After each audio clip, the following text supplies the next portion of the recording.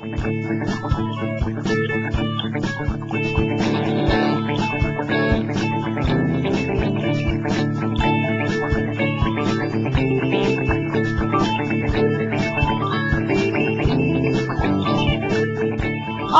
let's talk about how your computer accesses information on the World Wide Web.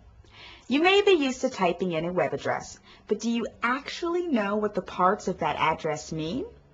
That web address is actually called a URL, or Uniform Resource Locator, and it's how your computer knows where to look for the information you request.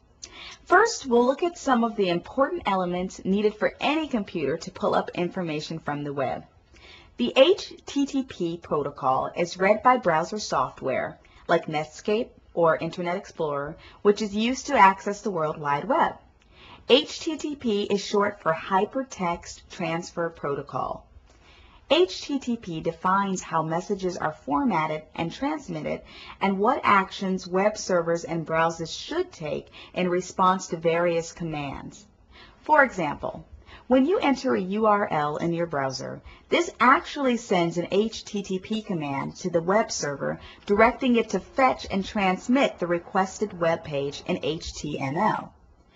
A web server is a special computer that holds web pages and delivers them from the internet when requested. HTML is a language that your web browser, like Internet Explorer or IE, understands. HTML is just special text that you could see and maybe read. It is often referred to as source by your browser. This special text provides the codes to format and organize the websites your web browser displays. More simply put, a web browser is a software application used to locate and display web pages. The two most popular browsers are Netscape Navigator and Microsoft Internet Explorer. These are both graphical browsers, which means they can display graphics as well as text. In addition, most modern browsers can present multimedia information, including sound and video, though they require plugins for some formats. Plugins are special programs that you or your browser will download to display, use, or play a variety of special files, from music and radio to graphics and video. Each website on the World Wide Web has a unique Uniform Resource Locator. A URL is the address of a website. It's how your browser finds the website you want to look at. Most web addresses, or URLs, begin with http:// This informs the browser that the web files are using the Hypertext Transfer Protocol. Another common protocol you might see is FTP, File Transfer Protocol. HTTP is typically followed by a URL. The URL is divided into several sections. Reading from left to right, we have www, means the information is on the World Wide Web, followed by the domain name, which will often tell you the name of the company, university, organization, or web service that you are visiting. The domain name is looked up in a server that sits on the internet called a domain name server, DNS. And in that server is the address of the actual computer where the information is located.